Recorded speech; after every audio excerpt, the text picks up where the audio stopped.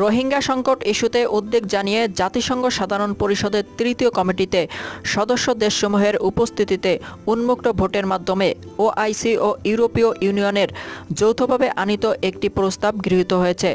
142টি দেশ এই রেজলিউশনের পক্ষে ভোট দেয়, বিপক্ষে ভোট দেয় 10টি দেশ এবং ভোট প্রদানে বিরত থাকে 26টি দেশ। রোহিঙ্গাদের স্বেচ্ছায় নিরাপত্তা ও মর্যাদার সঙ্গে প্রত্যাবর্ষণের বিষয়ে জাতিসংঘ সদর দপ্তরে মিয়ানমারের মানবাধিকার পরিস্থিতির উপর এই প্রস্তাব আনা হয়েছিল।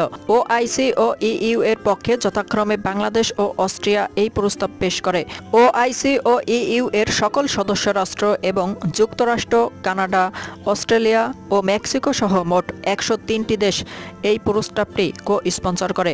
ঢাকায় জাতিসংঘে বাংলাদেশ স্থায়ী মিশন থেকে পাঠানো এক বিজ্ঞপ্তিতে কথা বলা হয়।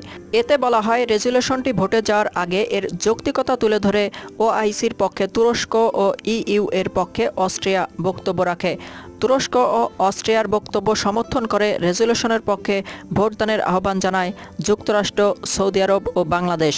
এ সময় জাতিসংঘে নিযুক্ত বাংলাদেশের স্থায়ী প্রতিনিধি রাষ্ট্রদূত মাসুম বিন মোমেন প্রস্তাবটির বিভিন্ন দিক তুলে ধরে বিশ্বের সবচেয়ে নিপীড়িত জনগোষ্ঠী রোহিঙ্গাদের পাশে দাঁড়াতে সদস্য রাষ্ট্রসমূহের প্রতি আহ্বান জানান।